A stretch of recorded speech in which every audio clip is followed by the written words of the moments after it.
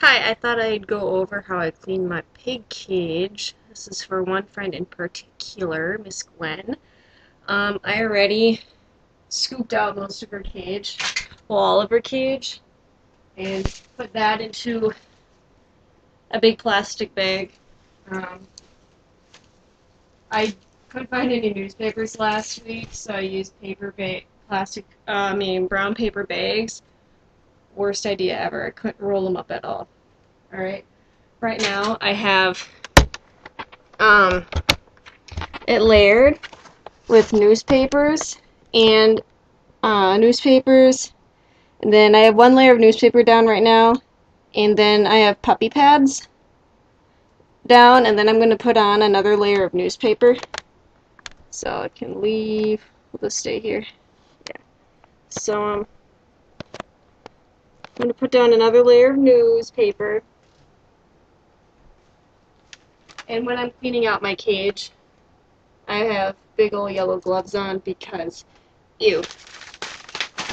And make sure that you have gloves on or that you scrub your hands really super well because you are touching poop.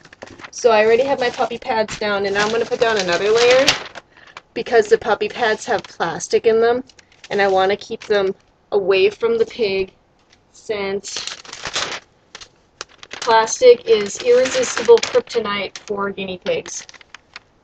But I just layer. I try and pay extra attention to the corners since that's where she likes to go bathroom. I'll probably just put down another layer or so of paper. I don't need to put down so much paper over in this area of my cage because that's where the kitchen goes. But it's always nice to have some extra paper because my puppy pads aren't over there either. Tap those pads, and she usually doesn't go digging around in her bedding, so it's not such a big issue. But I just want to be careful because I don't need a dead guinea pig on my hands, which is understandable. So, she also has a thing for duct tape, so if you're making a pig pen, don't use duct tape because they like those, I guess. So, just put down another layer here. Okay, so I have that. This is our kitchen, which I think I'm going to spray out and wipe down real quick. Where'd your spray go? I use this stuff. It's called Wild Harvest Cage Cleaning and Deodorizing Spray. I only have it because Kyle, the guy who gave the pig to me, had this. Otherwise, you can use vinegar too, which is pig friendly. So I just spray this down. I did this to the entire cage bottom too. Spray it down. Spray down the sides too, because that's where her water bottle is. So there's icky stuff from her water bottle. Alright, and then I just let it sit for a little bit. Grab some paper towel and I wipe it up.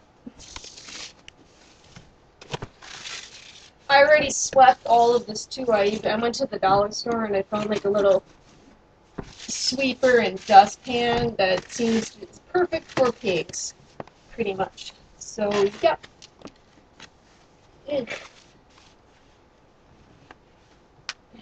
I just put that away into a big trash can that I've collected.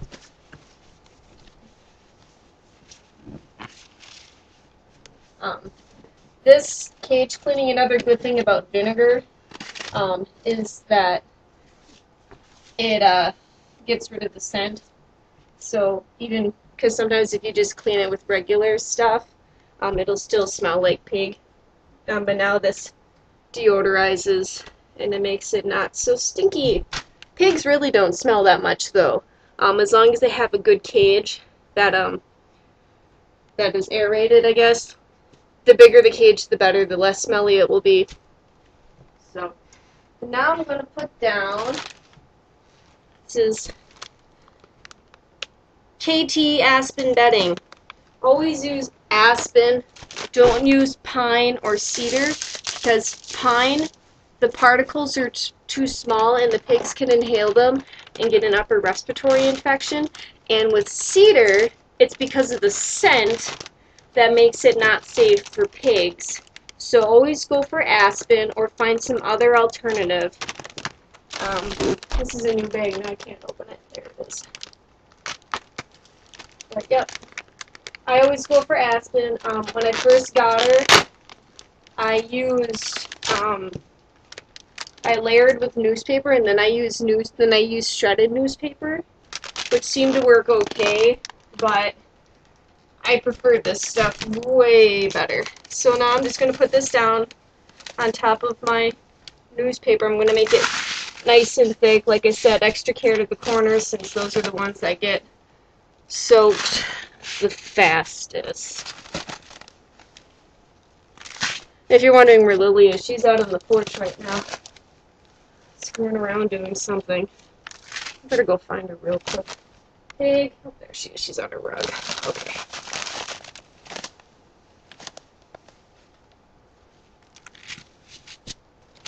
And this stuff is kind of fun because it can get kind of hard to scoop out. But, yep. Spread it around. Like I said, I don't put bedding in the kitchen area because my pig's freaking picky. And I don't need to be wasting food just because there got some bedding got in there. But yeah, no, I'm putting this down like, I don't know, maybe an inch and a half thick, just because it will flatten out in between. So you want to make it thick, then it'll be more absorbent. And this aspen stuff off, so along with the newspaper, the aspen helps soak up the odors and the wet. But it's nice to have those puppy pads now. I didn't even think about using them until I read it online. Because the newspaper, if it gets really, really soaked, it'll fall apart when you try to roll it up, and then that gets really nasty because it's pea-soaked newspaper. So, almost done. Oh, maybe another handful.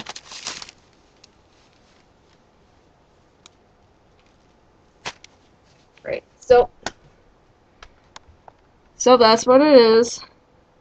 Have the aspen, and now I'm going to add my KT Carefresh. Yes, I use the same brand. KT is recommended on a lot of those websites that I gave you. So now I'm going to use, or no, this is Carefresh, but this is Carefresh Natural Bedding. This stuff is really cool because it's made out of recycled all that jazz, and it expands, so you can take a handful of it that you take out of the bag is like 2 handfuls full of everything. So I'll put this up here again.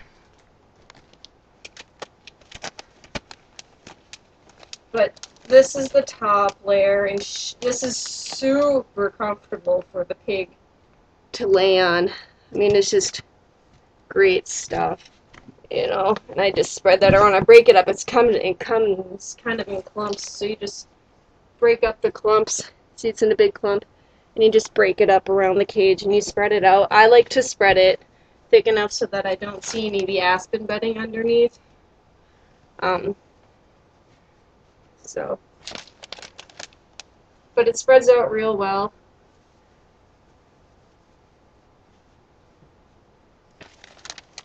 And if I were a pig, I find this stuff really comfortable because just feeling it in my hands, it just feels really super nice and soft to lay on.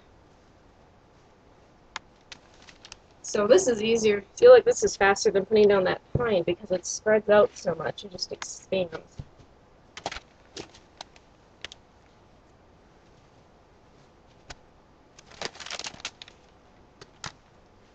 I have a lot of thing down today. Make it spread it out. So. And there's no such thing as too much bedding. Pigs like to burrow. And like I said, the stuff is super, super comfortable, so it's all good. I'm going to roll this up, put it down here. I'm going to get my This is my little broom and dustpan that I got from the dollar store. Sweep up the extra bedding and just put it over here. Like I said, she's picky. So she doesn't care so much if hay gets into her food, because she just eats the hay. But pigs don't eat their bedding unless you have hay as a top layer on your bedding for burrowing. So, but then I'm going to add. Where is it?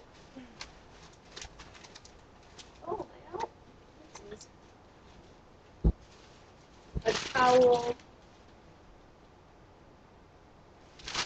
I have to do my washing. But I'm going to add this fleece. And actually, I'm not going to use a fleece. Fleece is her blanket that I use, but I'll just put down one of her other towels. I usually layer with 2 towels, but I just discovered that I need to go wash my towels, so I only have 1 left. No big deal. So I'll put this down just because it's absorbent, and then it's not so much of a pain in the butt to clean out the kitchen area. I just have to switch the towel out and shake it out and stuff. So then I have that. Now,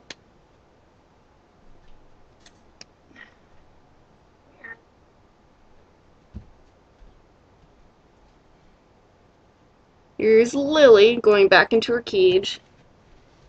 She's purring, she likes it.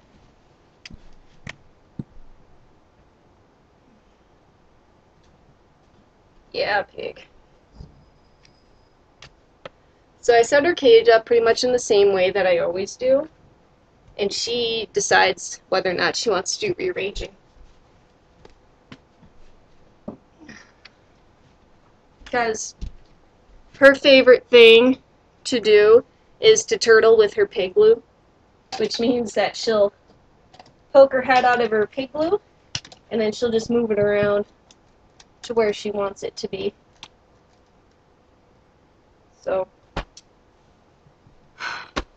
yeah. Oh, and also, for her food, I have this little container that I put her food that she didn't eat in here, because she wants fresh food. She gets fed twice a day with a quarter tablespoon, 4 times, or, well, she gets fed 2 tablespoons a day, but I split it up into 4 feedings.